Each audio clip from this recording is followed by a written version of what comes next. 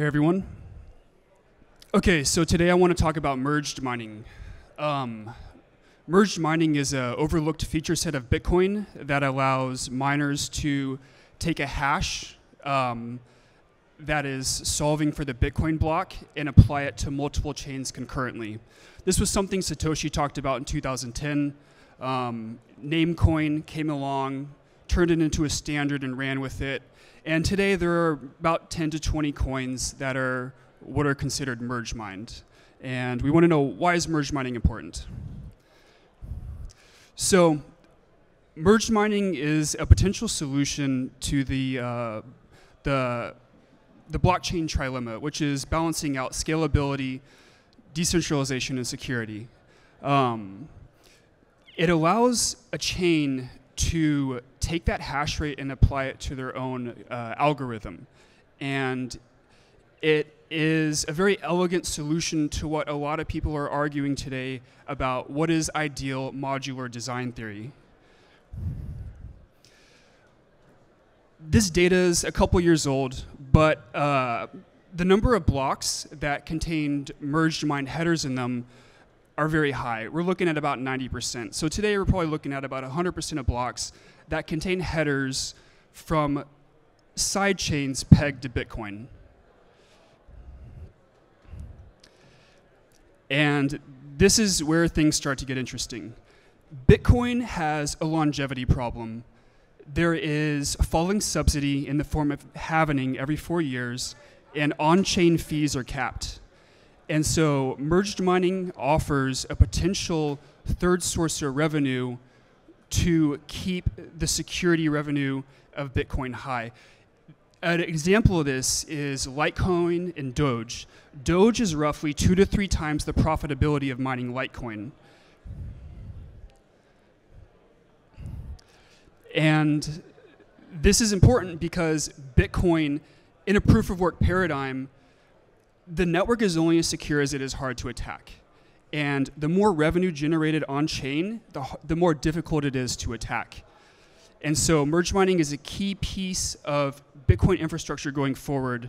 And part of what I'm here today to do with my team, Syscoin, and a partner team of ours, Jax, is to raise awareness of this and get miners mining these side chains. It's additional profit for you. There's no extra cost. There's no overhead. There's no downtime risk. It doesn't increase complication of mining. It is money left on the table. And this is one of the key things that I think could fix the Bitcoin ecosystem in terms of how robust it is. Like if you look at Ethereum has tons of dApps. And it's really easy to run on Ethereum because it's state-based. But Bitcoin as a UTXO is very complicated to develop on. If you've been around since 2016, many of you probably remember the big block, small block wars. It was a debate about whether or not Bitcoin could exist as a payment system or as a store of value. And as we all know now, the small blocks won. We kept the block weight low, limiting the transactions on chain, and that fixed issues and concerns at the time with decentralization, but it has caused issues down the road that we must figure out and address. So this chart kind of talks about how the subsidy is falling and the inflation rate is becoming minimal. 8 years from now, we're looking at a huge reduction in Bitcoin production, and the price of Bitcoin must appreciate exponentially. We're probably talking $1 million plus. And there's no guarantee of that happening. So this is something that I think is a very great solution. Bitcoin is also, merge mining also increases the ESG factor of Bitcoin by allowing you to get more money out of each kilowatt input into the Bitcoin mining system. And it's carbon neutral. And so merge mining today is not really known. It tends to be most familiar with developers. I've talked to some miners. Some of these guys seem aware of it. Most don't. it seems most pools mine to some degree, but they're not sharing this information with the miners that connect. Typically what's happening is these pools are collecting the coins on the back end and not really sharing it with you guys. So part of raising awareness about this is getting miners to reach out to these pools and start asking to merge mine these tokens. And this is where the Global Merged Mine Alliance comes into play. I'm a founder, co-founding with Jax, and what we're doing is we're creating a network that aggregates all the merged mine tokens and makes it accessible in one easy place to come and network, communicate, share research and knowledge, and build out Bitcoin as a thriving ecosystem.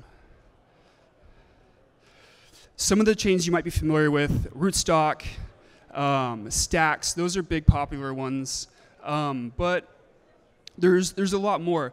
Syscoin itself is essentially Ethereum running on SHA-256. Oxpal, if you want to be technical, we bring byte for byte EVM compatibility to Bitcoin and rollups, designed top up for rollups. Our partner organization, Jax, is a layer 1 blockchain that allows you to burn Bitcoin and mint stablecoin. We have algorithmic stablecoins, we have over-collateralized stablecoins, we have under-collateralized stablecoins. Everyone's trying to figure this out. Jax has a really novel solution by tying the stablecoin mint rate to the energy and hash input into the burn. And so that's how we control inflation on a stablecoin that doesn't really require any big trade-offs. And again, I want to reiterate, there's no cost. Overhead on this is very low. You're looking at setup in less than 12 hours, often just an hour plus blockchain sync time. You can mine multiple coins together, and this allows for very unique expression of software and ideas that are difficult to achieve otherwise. I also think this is interesting because Ethereum's switching to proof of stake. There's not going to be a big proof of work market after this. Proof of work tends to be winner takes all. If you have multiple small proof of work chains, it increases systemic risk to the chain. So this allows proof of work to build out inside chains pegged to the Bitcoin hash rate. This is free. We're leaving this on the table. We're not exploring this, and this is something that I'm asking you guys to come to the booth, and if you're interested in this, let's talk about this. There's a lot of potential here. We're doing very cool things, and I'm really excited to share it with you guys. Feel free to come by the booth. We got a lot to talk about. Thank you, everyone.